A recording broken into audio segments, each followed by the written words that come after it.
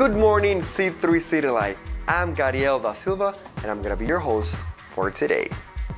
We wanna know you, so please drop a comment right here on the box with your name and where you're watching from. We would love to connect with you, get together, because I know we're doing it online on Sundays, but we also have dinner parties and city groups where we would like to meet you, get to know each other, but most importantly, get connected with our Lord, right? So if you want to find out more info about that, if it's your first time joining, so we want to welcome you as well. Please go ahead and check our website, c3citylight.com. Click that link, connect, so that way you can be closer to this beautiful family, which is City Light Church. Now, I'm about to give you a special date that you must save on your calendar, okay? You ready? So, October 18th. October 18th. Yes, sir, and yes, ma'am. Wait, what's that? Oh, what's gonna happen that day? Okay, let me tell you. We are joining one of our local churches that we partner with. That's gonna be North Park Church. We're gonna get together at Riverbend Middle School at 10 a.m. Oh my gosh, how exciting is this? We're gonna be all together as a family. You're my family, I'm your family, we're their family, we all family, right? So, Riverbend Middle School at 10 a.m. We're getting together with our partner church, North Park Church. We would love to see you there. Bring your mask. If you forget it, no worries, we got you. No, mask required, thingy. We're gonna have social distance, but most importantly, we're gonna be all together. Bring a chair as well. That'll be very nice. Or a blanket, or you can stand all time. No, I'm just kidding. We don't want you to stand all day. But for the kiddos, we do have activities. So it's gonna be a beautiful Sunday, a beautiful time for everybody. Now, we are getting closer to, or actually we got to the point where we're gonna pray for our offerings. But first, let me read this quick verse, which we can find in Malachi 3:10. Bring the whole tithe into the storehouse, that there may be food in my house. Test me in this, says the Lord Almighty, and see if I will not throw open the floodgates of heaven and pour out so much blessing that there will not be room enough to store it. God is saying, test me in this.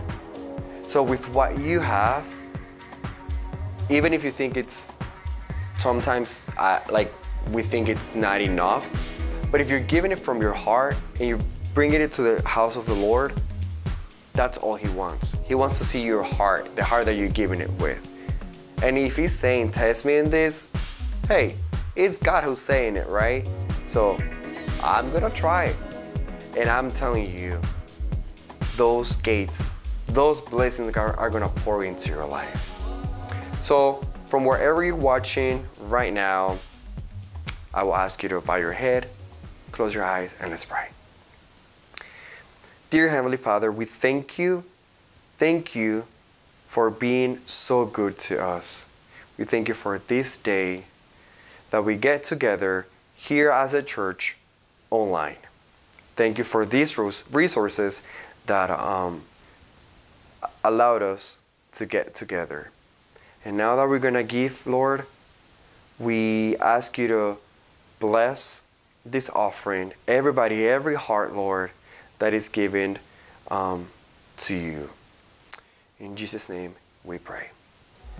All right, so you can use our platform, c3citylight.com, and also you can text 84321. Have you ever driven a car that was out of alignment? It's a very unpleasant experience. It can bounce and shake, especially if you get going fast enough. It can pull you to the right or to the left. That is a very tiny and kind of ridiculous example, but it serves my purpose. Here it is.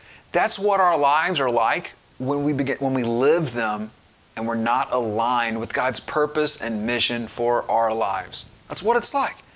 Pull to the right, pull to the left, a little bumpy. It's obvious that we're not in alignment. God has a purpose and a plan for your life. As you discover that, and you begin to align your life and decisions, your life will have so much more meaning and impact to it. God invites all of us to align our lives to His mission. Let me promise you this, you were not put on earth to live for yourself. God's so much bigger than us.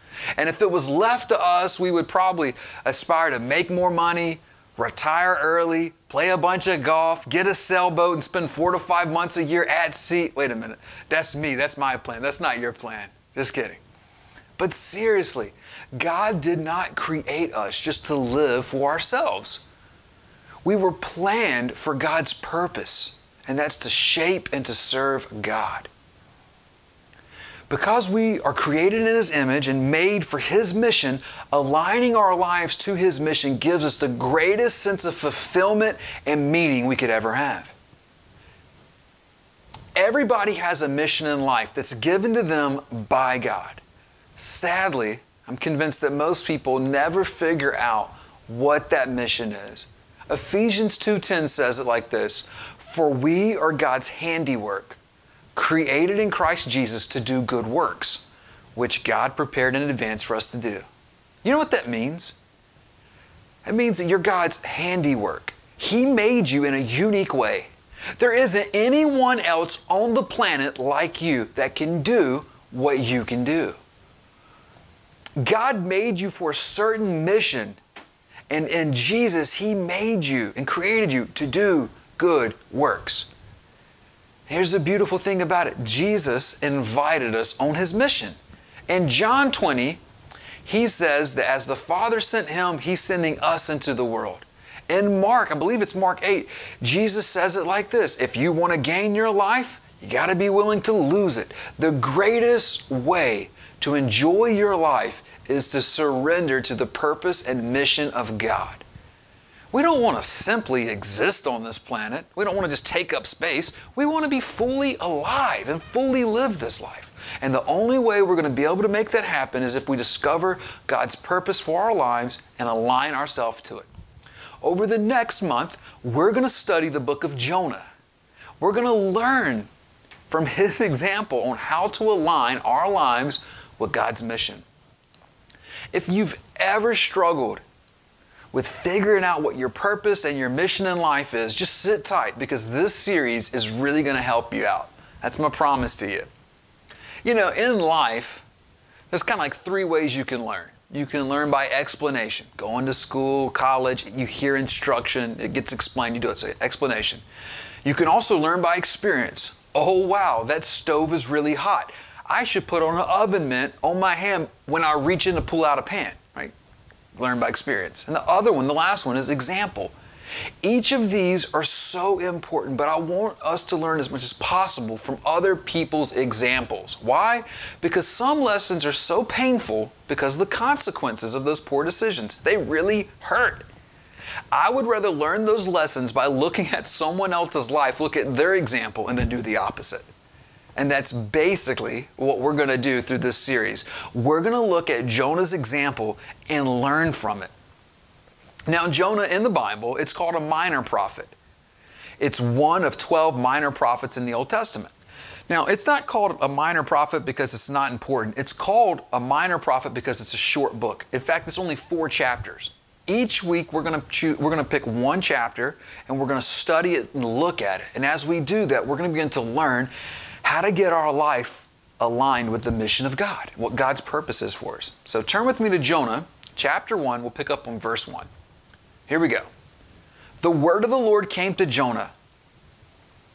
Go to the great city of Nineveh and preach against it, because its wickedness has come up before me. But Jonah ran away from the Lord and headed to Tarshish. He went down to Joppa, where he found a ship bound for that port. And after paying the fare, he went aboard and sailed to Tarshish to flee from the Lord. The first thing we see here, right from the beginning, from the first verse, is this. Point number 1. God's purpose will come from His Word. This is why we emphasize, here at C3 City Light, we emphasize this and make a big deal about this every day. We want to daily engage Scripture reading. Every single day we want to get into God's Word. Why? Because if you want to know God's will for your life, you'll find it through His Word. The primary way that God speaks to us is from His Word. Yes, we've got the Holy Spirit that leads us and guides us into all truth, but I'm telling you, there's absolutely no substitution for the Word of God in your life. And without getting into God's Word, we'll miss God's will, His purpose, His mission. We'll miss it. And so God tells him, hey, go to Nineveh, preach against it. It was very clear what God wanted Jonah to do. And this, sadly, is my favorite part of the story. I don't know why. The verse says, but Jonah ran away from the Lord and headed toward Tarshish. Like, we kind of need a geography lesson for this to make sense. Jonah's hometown was here. And Nineveh was about 500 miles east of that. It's where modern day Iraq is. So he goes south a little bit, goes to Joppa, and there just happened to be a ship there. I'm telling you, Satan wants to make it easiest for us not to follow Jesus. There just happened to be a boat there. So he's there. He sails 2,500 miles away toward Tarshish. That's where modern day Spain is, the exact opposite location of where God called him to go. Why? Why run? It was so far away. It was the opposite direction. Why? Leads me to point number 2. Unresolved pain will keep you from your purpose. Nineveh was the capital city of the Assyrian Empire. They were enemies of Jonah. They were enemies of Israel, Jonah's people. They had conquered and conquested for years, defeating Israel. Now, Nineveh was a booming metropolitan. It was the capital, but it was a cruel city. It was a brutal city. It was very wicked. Because the Assyrians, at that time, they were kind of like the Nazis back in World War II. Like, they were like the Nazis of that day. They destroyed everything in their path. They treated everyone else with just racial prejudice. Were just wrong to people that didn't look like them. The Assyrians had captured, dominated, enslaved the Jews through so many different battles and different times. And so the Assyrians hated Israel. And guess what? The feeling was mutual. Israel hated Assyria. They were moral enemies. They were political enemies. They were religious enemies. They were racial enemies. They did not like each other. But Jonah knew something about God. He knew the character and the nature of God. He knew that God was merciful. He knew that if the people of Nineveh, if they repented, God would forgive them. The pain that Jonah had experienced, whether it was firsthand from his family and friends or just his people group, the Israelites, it was real. It was a real pain. That pain was so real that he didn't want Nineveh to be restored, but he wanted it to be destroyed. We see this from Jonah 4:2. He knew God would forgive the people of Nineveh. That's why he was mad. But listen, we all have pain. It could be the pain of something someone did to you. Maybe someone did you wrong. Maybe it was something so traumatic that happened to you that it is incredibly difficult for you to get through it. It could be the pain of other people just not understanding what you're going through. It could be the pain or the fear of worry about what's about to happen next. If I leave and go do what God's called me to do, what's going to happen? Look, whatever pain you're experiencing in life, it's real. I'm not trying to diminish that. It's real. It did happen. It did hurt you. But here's my promise to you, that holding on to that pain is not worth sacrificing the plan and purpose and promise of God for your life. It's not worth not aligning your life to the purpose and plan of God. Jonah 1, verse 4. Let's pick up here. Then the Lord sent a great wind on the sea. Such a violent storm arose that the ship threatened to break apart. All the sailors were afraid and each cried out to his own God. And they threw the cargo over into the sea to lighten the ship. But Jonah had gone below deck where he laid down and fell into a deep sleep. Are you kidding me? All right. The captain went to him and said, "How can you sleep? Get up. Call upon your God, and maybe he will take notice on us so that we do not perish." Then the sailors said to each other, "Come, let us cast lots to find out who's responsible for this calamity." They cast lots and it fell on Jonah. So they asked him, "Tell us, who is responsible for making all this trouble for us? What kind of work do you do? Where do you come from? What is your country? From what people are you?" Verse 9, he answered, "I'm a Hebrew. I worship the Lord, the God of heaven, who made the sea and the dry land." This terrified them, and they asked, "What have you done?"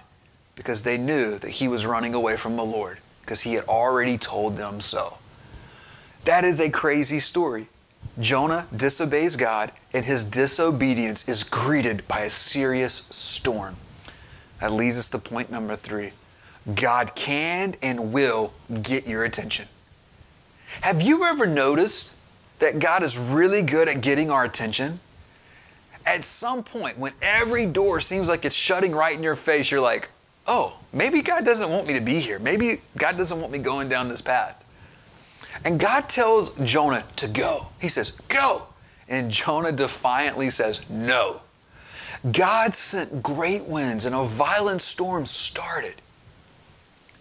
You know things are bad when the seasoned sailors, these guys spend their life on the sea, they're worried and scared. It's like being in an airplane. I don't get worried about flying with turbulence. Only time I panic is when I see the flight attendants panic. And if they're scared and not calm, then it's going down. It's kind of what Jonah's like. He's asleep, but these guys are worried to death. You know, one translation says, not strong wind, it says opposing wind. Can you relate to that? I can.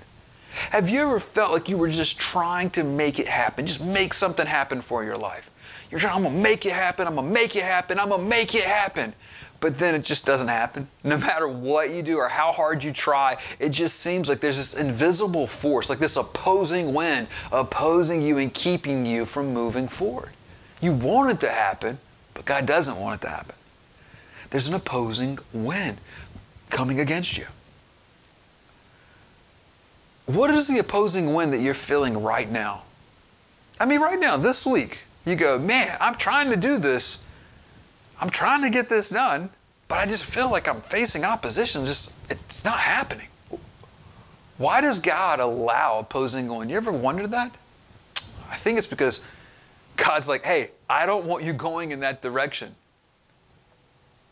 Do you realize that God's love for you is so strong that He will get involved in your affairs to steer you back on course?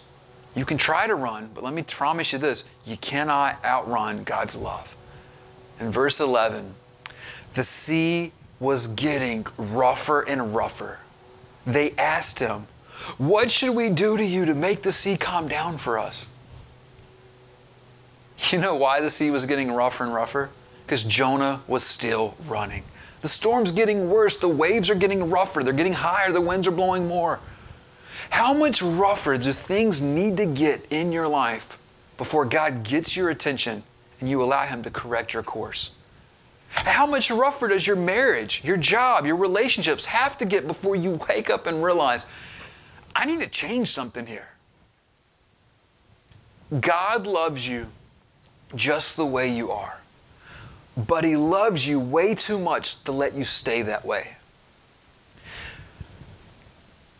Because you're not where you could be. You're not where He designed you to be. What He made you to be, the potential that you have to become and to be. If you feel like you're going through a storm right now, like you've got opposing winds, rough seas, I just want to encourage you to surrender. Peace is on the other side of getting your plans aligned with God's plans. Maybe you've never asked yourself this question, but today is a good day to ask. What's your mission and purpose in life? Have you ever taken the time to ask the one who created you that question?